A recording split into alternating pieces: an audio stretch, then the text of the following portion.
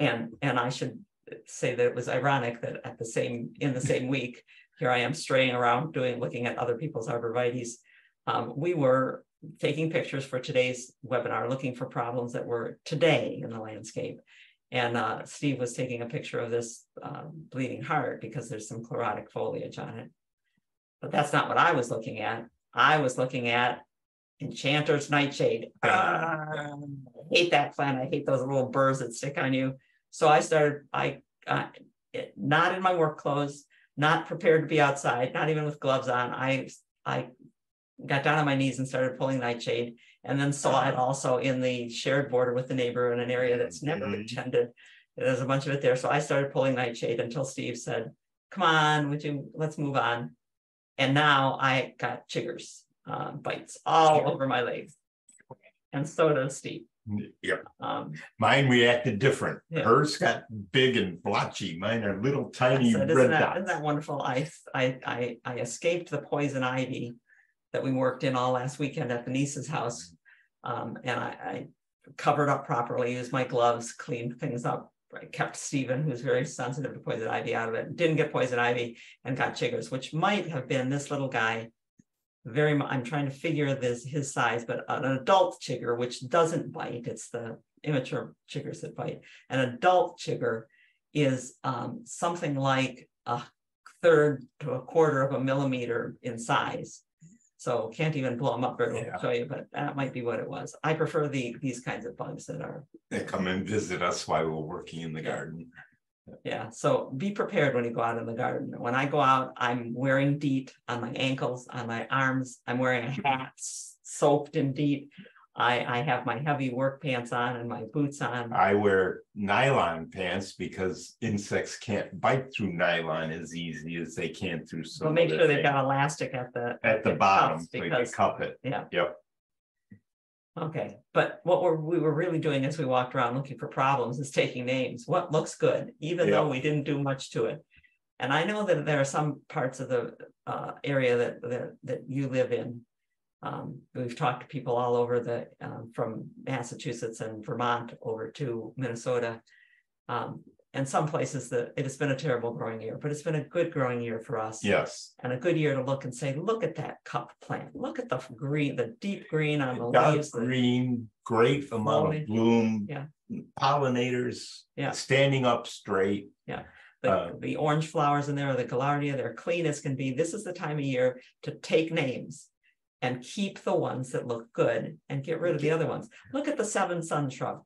It's got the foliage is so clean. Yeah. So is forsythia, clean foliage. It's just it is a plant that makes it worthwhile to be there. This is a green giant arborvitae. And look, even as close as I can look, I can't find any problems to show you on this one.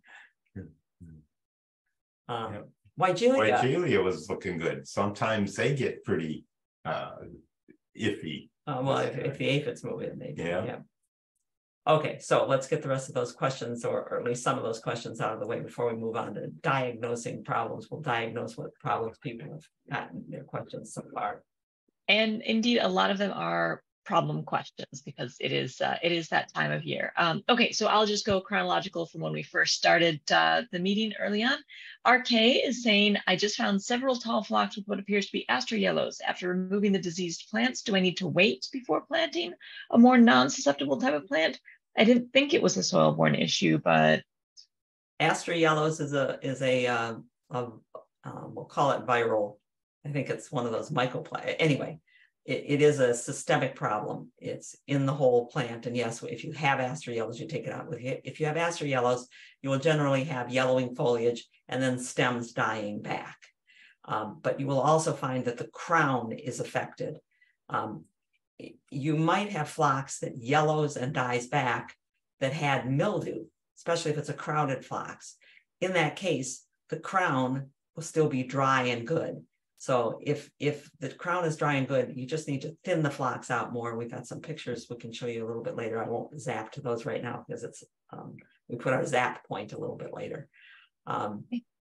So if it's aster yellows, yes, get rid of the plant, but make sure it's aster yellows because you might be sacrificing something you don't have to sacrifice if it is just phlox mildew. And if it is aster yellows, RK can plant again next year, right? There's nothing that's going to linger. Yes, you can plant again. Great. So Lori is asking, what could be possible causes of shrinking hostas? I have some planted under cedars and maples within inches, and some are stunted while others are larger. Can hostas be planted in pots and left that way to address this issue? Also, what does cutting back hosta flowers do to the plant? You can definitely plant hostas in pots and keep them in pots for ages. Putting them in a pot and leaving them above ground in the winter might affect some of them. There are a lot of different species of hosta. Might affect some of them in that you'll see some losses, because above ground in a pot they're not insulated as well as in the ground. But they certainly can be put in pots. You put them in plastic pots or fiberglass pots, even better, and they're called resin. You can set them on the ground and they've got a really good chance. They might be getting smaller because there's competition from the trees, especially if it's a maple tree, something with fine feeder roots that will fill every available space. They can compete very heavily with hostas. If the hostas are dying back during the growing season, then you need to take a look online for hosta blight and hosta virus and late blight. We've got a picture of late blight a little bit later. But if they're dying back during the year, and that's what's making them smaller, you may have a problem that you're going to need to dig some hostas out and leave that soil fallow for a bit before you put another hosta back in there. But you're going to need to compare what yours look like now, if they're dying back during the year, to what you see online with some of the hosta diseases. Okay. Teresa has also noted in the chat that the deer and the rabbits do a great job of shrinking the hostas at her house. Yeah, they do. Usually during the year you can tell, because the hostas get these strange leaves that are just sticks. Straight up sticks. And Laura was also asking about the cutting back the hosta flowers. Is that going to do anything? It doesn't. Taking the flowers off of a perennial plant does not damage the plant. It doesn't even, as far as we can tell, frustrate the plant.